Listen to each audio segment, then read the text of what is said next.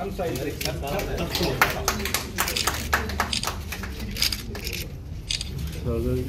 the United Nations accepted it unanimously to have it on the 21st of June. And we have authentic studies to prove that there is a set of yogasanas, Mayurasana, Bhujangasana, Paschimottanasana, Ardha Matsyendrasana, which when practiced regularly might reduce the dose of antidiabetics, might even reduce the requirement of insulin. Then also the holistic approach. Even when insulin was not discovered in 1921, I've come across some earlier physicians' books, handbooks, they're very interesting. They used to advise methi, this fiber, because they didn't have any medicine. So the merits of those, and this was realized by the government when Prime Minister Modi for the first time created a separate ministry for Ayush. So what I'm trying to say is the government is now equally supportive of our efforts. There is a proposal to have a dialysis facility in every district hospital. Ayushman Bharat is one of the, I think, best ever health insurance schemes in the world, because most of the health insurance schemes do not insure a person for a disease which is already existing. So it's the only insurance scheme which exists, which insures you for a pre-existing disease. You detect a malignancy today and tomorrow you can get insured and get the full refund for that. At the same time, as a means of, in an attempt to offer affordable, accessible health care, this government has been consistently coming out with one or the other decision. For example, we reduced the cost of these stents. And in biomanufacturing, we have now given a special impetus. Our institute in Trivandrum, that Chitra Institute, has now come out very well.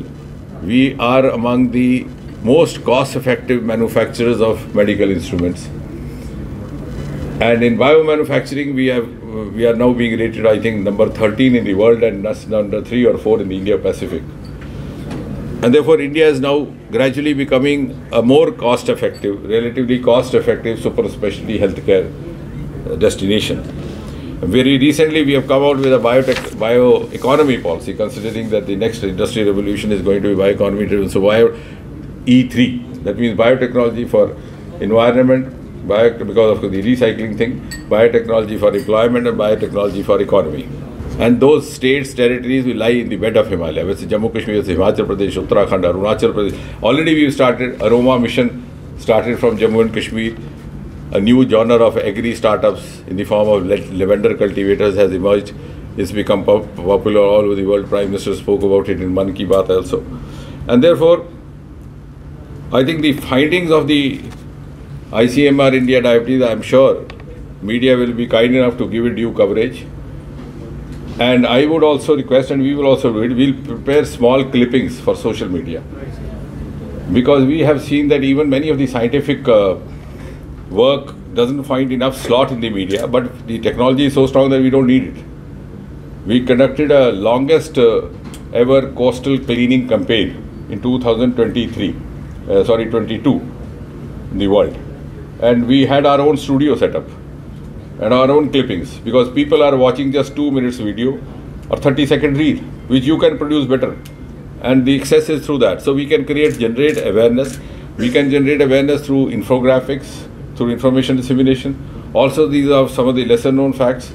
And of course, with the kind of access and influence that Dr. V. Mohan has across the society, that could be an asset to all of us. And I think I only hope is that we are able to pick up the right kind of cues from the presentation made by Rajiv, also take the right kind of measures and succeed putting Jammu and Kashmir in the main course of the mainstream journey of India, both in healthcare as well as in adding to the economy. And the two are very closely interlinked.